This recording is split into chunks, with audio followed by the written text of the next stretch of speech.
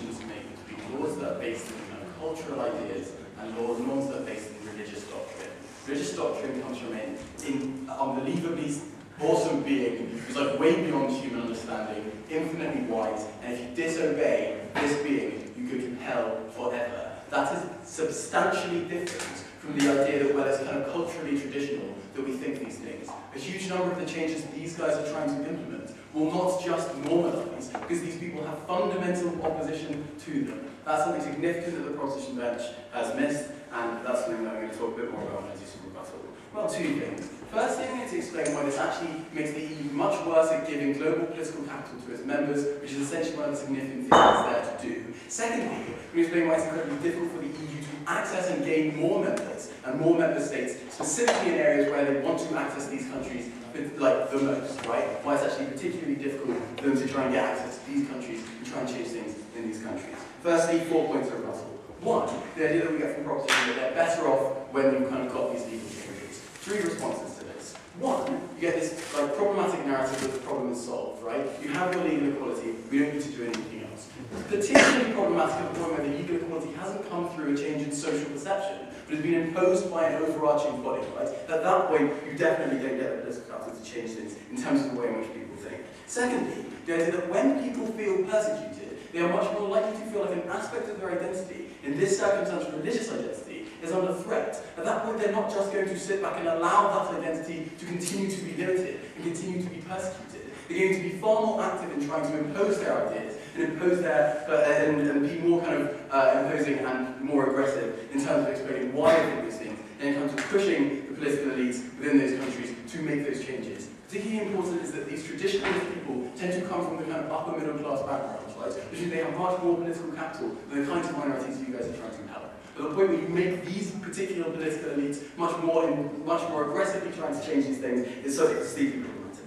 Next thing, no thank you, the idea that they won't leave because they don't care enough, right? So it's just essentially misunderstands a huge narrative around the EU at the moment, right? They particularly don't like when sovereignty is taken away from them. At the point where we live in the UK, there's going to be a referendum, and a huge number of people are likely to vote UKIP and vote for leaving the EU as well. I think it's problematic for these guys to say, well, the EU is really great, and people won't leave just because they love the EU. I don't think that's true. At the point where you take these things away, they're going to be upset. So there's still a couple of things from the extension. This idea that they become normalised. This is a fallacy insofar as there is a huge gap between what is legal and what is moral in the country, right? Just because tax avoidance is legal doesn't necessarily mean that society deems it to be moral. The way where something becomes legal doesn't mean that society will suddenly deem it to be moral, or even deem it to be moral over time. They haven't explained why that's the case. Nextly, there's a tension in the case. Firstly, because they say, look, we need to respect what EU citizens want, and secondly, they then go on to say, look, the people in these countries, that we can't, the countries themselves can't change it because people don't want it, right? Very clear tension there.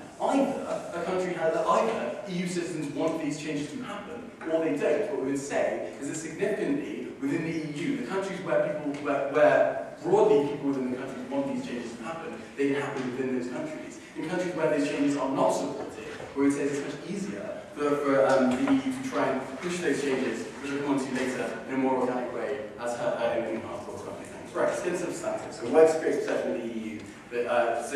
Why this makes the EU worse at representing a global level. Right? So one of the great things about the EU is it's made up of relatively small countries. What it can do is, through a collective action, make the EU and the individual EU countries much more relevant on a global political stage, right? The problem is that the EU has never explicitly said that it is against anything beyond just the human rights that is broadly agreed upon are important, right? So what we say is that when the EU says, look, we don't just want you to not persecute homosexuals, what we want is same-sex marriage, then that goes against doctrines that are much more entrenched. That goes against ideas that political and religious elites within countries that are particularly important just cannot agree with. This places the EU in opposition to countries, huge numbers of countries in Asia, huge numbers of countries in the Middle East, huge numbers of countries in Africa. What that means is that they're much less likely to be willing to engage at a global political level, which means the EU is no longer able to give that political capital to these smaller countries, which is one of the reasons why it exists, right? It significantly decreases the ability to engage with these countries. The country is not going to be able to get political capital to actually engage with the EU, at the point where the people within that country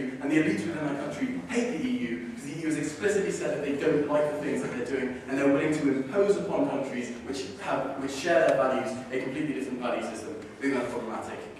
We are already in opposition to a lot of countries in the Middle East on values and on human rights. Why does this create a marginal change that's important? So this is where the distinction about religion is particularly important. Because broadly, this is where the distinction about entrenched values is particularly important. We say that the level of human rights that is expected by the EU is not something which goes against the very core of the identities of elites in these countries. What this does, it says, look, you need to give homosexuals marriage in your churches, right? At that, or like marriage to some degree. At that point, people say, well, we don't want to do that because we, as like our religion tells us that like homosexual marriage, that gay marriage is bad, and that marriage should be between a man and a woman. It is a holy union, right? That's much more significant, and that's why that's a big defining factor, right? Secondly, the idea of like the growth of the EU.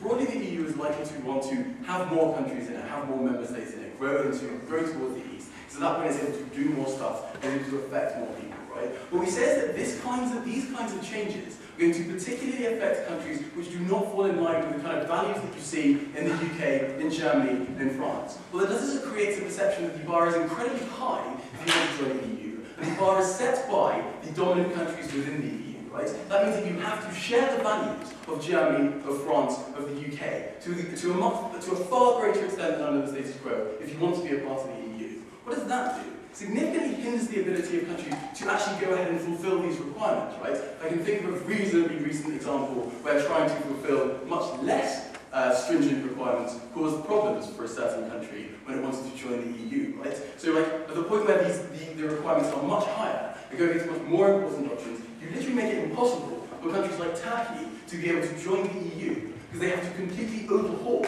the kinds of entrenched narratives, the kinds of entrenched principles that the political elites in those countries have. What that means is much worse for the people that we're trying to help.